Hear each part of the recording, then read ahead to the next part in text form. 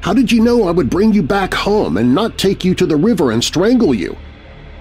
That was the question that the strange little man asked his prospective date in 1969. When she was shocked, she pretended it had been a joke, but the young woman didn't think it was funny. When she made the man leave, she called the police, and a short time later a search warrant was obtained for the home of Jerome "Jerry" Brudos. When police investigators opened the door to the secret locked workshop he had built onto his house, he was arrested. And on May 25, 1969, the murders of the shoe fetish killer, a serial killer that no one knew existed at the time, came to an end. Jerry Brudos had been born in South Dakota in 1939. He was the youngest of two sons, something his controlling mother never let him forget. She had hoped for a girl and was disappointed when she got Jerry instead. Throughout his childhood, she constantly reminded him what a burden he was. When she wasn't berating him about not being a girl, she neglected and ignored him, leaving the imaginative young boy to his own devices. One day, while exploring a local junkyard, Jerry found a discarded high-heel shoe. Fascinated, he took it home with him. The start of something he would do many times in the coming years.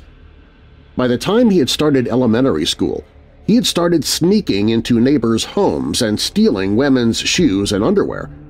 At one point, he even attempted to steal his teacher's extra pair of classroom shoes. He was eventually caught and punished, but it did nothing to discourage his fetish. And if it had just remained a fetish, several lives would have been saved. Unfortunately, it didn't. By the time he was 17, Jerry's sexual appetites had led him to attacking two young women. He forced one teenage girl to remove her clothing at knife point so that he could take photos of her body. Too ashamed over what had happened, she refused to talk about the incident. However, the other young woman reported the attack to the authorities, and Jerry was sent to a mental hospital for treatment. At the hospital, Jerry was diagnosed with schizophrenia and blamed his mother's mistreatment for Jerry's resentment of women. He was confined at the hospital for 9 months, and when he turned 18, he was released. This would prove to be a fatal mistake. Jerry returned home, graduated high school, and enrolled at Oregon State University with plans to be a mechanical and electrical engineer. He missed so many classes, though, that he was kicked out. After that, he joined the Army, but was soon discharged due to bizarre obsessions. Jerry then began working at a radio station, and it was there that he met his future wife, a 17-year-old named Darcy. The two of them soon began dating. Darcy's parents didn't approve of their daughter's relationship with Jerry, but the two of them got married in 1961. They settled down in a suburb of Salem, Oregon, and soon the couple had 2 children together. Jerry seemed to stay out of trouble at the beginning of the marriage and only requested mildly odd things from his young wife, like having Darcy clean the house nude except for a pair of high-heeled pumps. But the honeymoon from murder didn't last long. Jerry began complaining of migraine headaches and blackouts.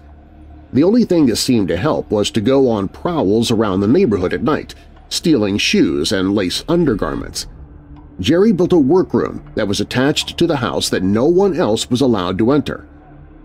Although no record of them exists, it is believed that Jerry also began attacking women again. There were reports in the area of women being knocked to the ground and the mugger stealing nothing but their shoes. Was the attacker Jerry? No one knows, but it is possible. What is known is that Jerry committed his first murder in January 1968.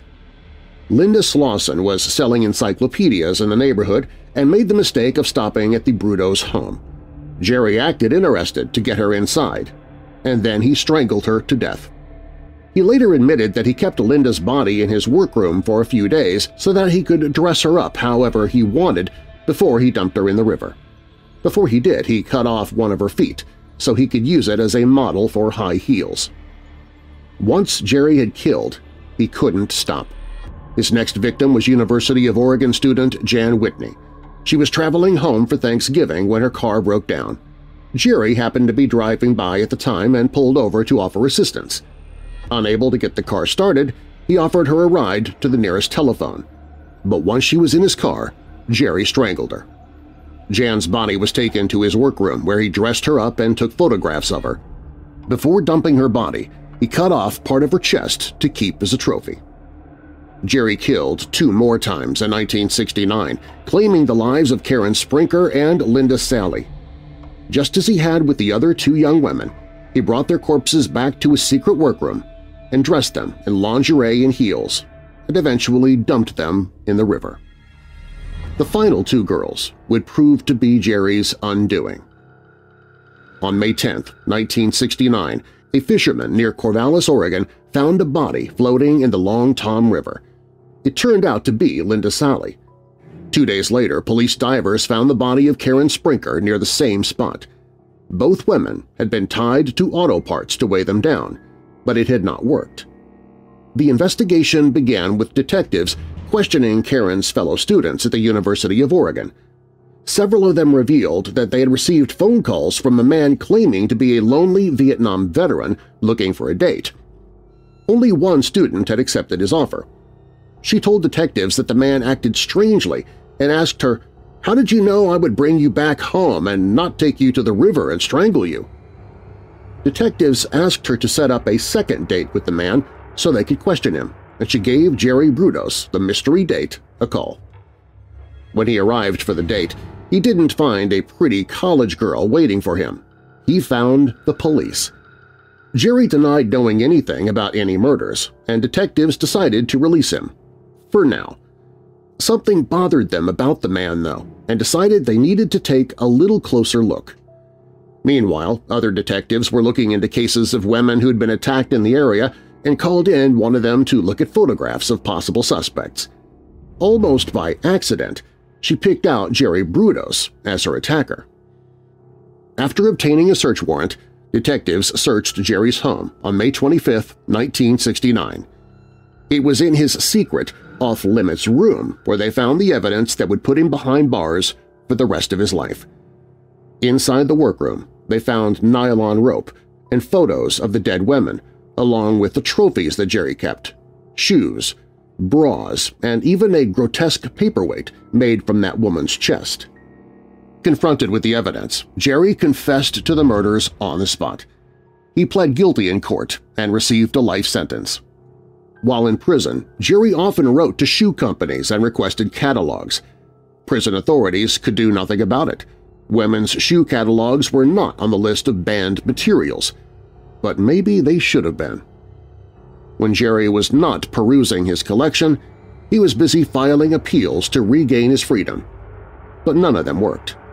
He died in prison in 2006 of liver cancer at the age of 67.